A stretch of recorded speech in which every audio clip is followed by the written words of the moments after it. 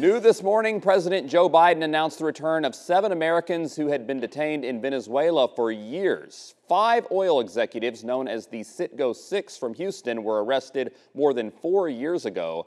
2 Americans who'd been detained there, including one of the Citgo 6, were released in March following the visit of a U.S. government official to Caracas. President Biden said the 7 Americans will be reunited with their families soon after years of being wrongfully detained.